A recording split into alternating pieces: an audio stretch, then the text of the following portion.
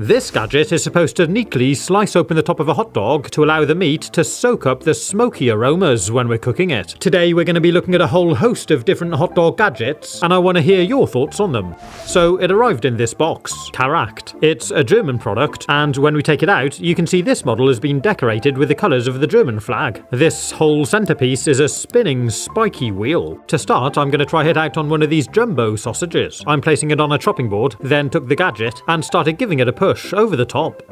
I found you do have to hold the sausage with your other hand, but it is rolling over quite easily. And now if I take a closer look, you can see it's really cut into it. Pretty cool, huh? It's all quite even, and I'd say it's worked pretty well. So I tried it with another one quickly. But next I want to try it out on this really long one. You can see the wheel biting and cutting in as it goes. It does push along quite nicely. Oh, that's a shame, at the very end I pulled it off. But yeah, look at that, it's really cut down deep into it. Of course, you can kind of control the depth and you don't have to push down as hard as I was. Let's try it one more time on this thinner, small sausage. Again, I'm going to push down quite hard to see how close it gets to cutting all the way through it. You can see now the cut lines really are quite deep, but it has held together. So let's see what they're like when they're cooked. I'm placing all four onto this barbecue, and after just a few minutes, they started to open up. I turned them over to cook the other side too. They are a little bit delicate, so you do have to move them carefully. And when they're done, transfer them onto a plate. Oh dear, that one snapped again. I really did cut it down too deep. These are looking good though. So let's check them out. These have held together perfectly. It's really opened up the sausage. It looks nice and juicy. It should have absorbed all the nice barbecue aromas. This one looks pretty cool too, but I definitely cut down too deep, so it is quite fragile. And the little one worked out well too. I put it in this hot dog bun, and it's really cool infusing the sauce down into the meat. But I'm also adding a bit of mustard. Look at that, that does look delicious.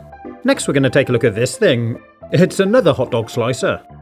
And it looks like it does a similar thing to the last one. Let's see how it compares. So it's this long kind of press with these lattice slicing blades embedded in the bottom. These are really sharp, so do be careful.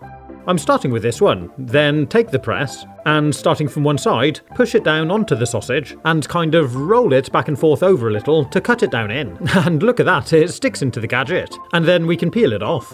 Because the knife blades aren't too deep, it can't cut all the way through. It just cuts down about a third of the way into the sausage. I did this on another couple, and I also tried it out on some of these smaller sausages too.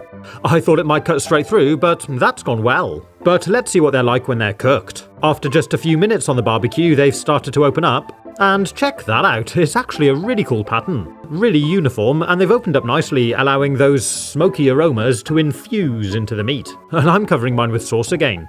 Now, what do you think this is? It almost looks like a big piece of corn on the cob. But it's actually a drill for a hot dog bun. It's made up of these kind of squared off nodules. And let's give it a go. I took a nice fresh finger bun, held it in one hand, then tried drilling into it with a tool. And because the bun's so soft, it takes no effort at all to push the tool in. And I stopped just before I came out the other side. Take a look, and it's made quite a tidy hole. Then you can add in your sauces and push in your hot dog. That is really cool. You're not going to have sauce dribbling all over yourself, and it kind of makes it easy to hold. And if I try slicing it up, you can see the sausage has gone down all the way through. That's a cool little gadget. But what do you reckon? Would you use this thing? Is it worth bothering with? Or is it just more unwanted plastic? Next I want to look at this. Curler Dog Spiral Hot Dog Slicer. Open up the box, and we actually get two different sizes of these. So let's see what we got. I'll start with this yellow one. Open it up and, oh, check that out. So we just put a sausage inside, then close the lid, and it should cut it like a spiral. And this red one is exactly the same, but for smaller sausages. It seems to be built pretty well. It feels nice and strong. The hinge feels quite solid. And the plastic feels quite durable. I'm looking forward to trying them out. So I'll start with a smaller one. I'm placing this little hot dog on top, then slowly close down the lid. I'm kind of expecting it to all be cut up into little pieces when I open this. Okay, so it's all been pushed down into the cutting blades. And to remove it, you kind of just... Oh, I see, you can just roll it out. Huh, and look at that. It's definitely all still together, and there's this sort of spiral cut all the way down to the end. Well, that's really good, I'm impressed. Now let's try out the bigger one. This time I'm placing on this big fat sausage, closing down the lid. Oh, and I am having to push quite hard here. And when I open it up, oh dear, it looks like I pinched a bit in the door. Peel it off, oh, that doesn't look too good. Yeah, this bit of sausage must have got pinched when I closed down the top. But if I remove it from the cutting blade, apart from that, it seems to have worked quite well. So let's try it with another one. This time, to stop it getting pinched, I pushed it down onto the cutting blades a little to start with, then closed over the top and pressed down. Now when I open it up, yeah, it looks perfect. Oh, maybe I pushed it down a little bit too far because it is a bit of a struggle to get off. But there we go. And if we look a little bit closer, it really has cut it so uniformly. It's so neat, that's definitely impressive. Finally, I'm going to try it out on one of these really big sausages.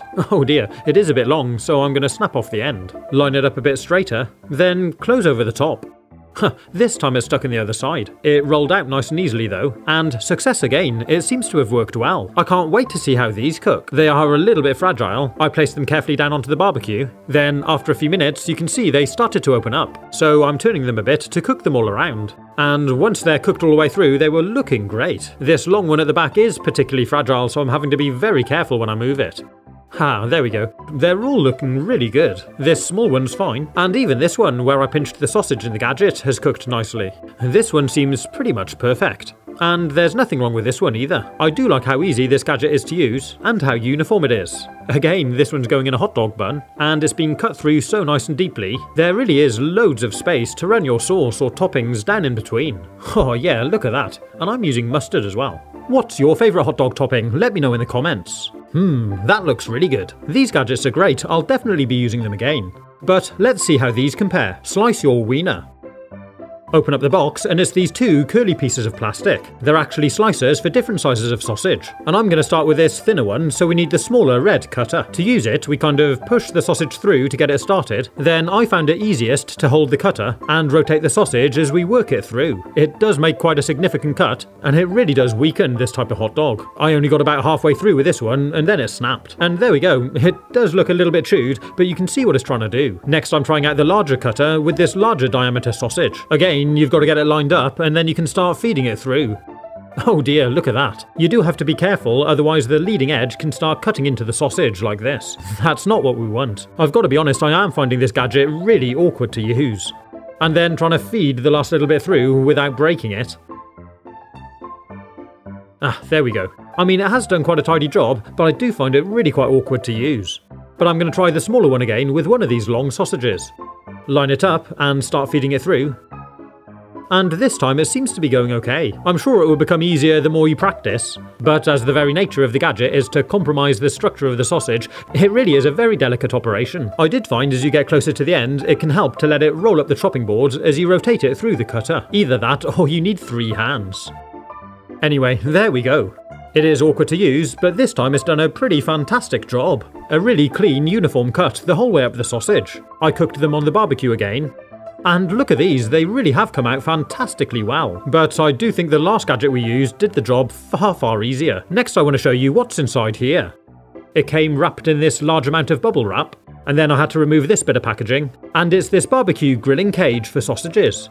So, when I open it up, we can see there's space for 6 sausages altogether. I'm trying it out with these 3 different sized sausages to see how well it holds them. These 2 at the end are a lot smaller diameter, so let's see. Fold the top of the cage over to grip them, and this ring slides over the handle to lock it together. And there we go, it's supposed to make it easier to cook them. And when I try flipping it over, straight away the smaller ones have fallen out. Oh dear. I'm just going to tuck them back in and see how we get on the barbecue.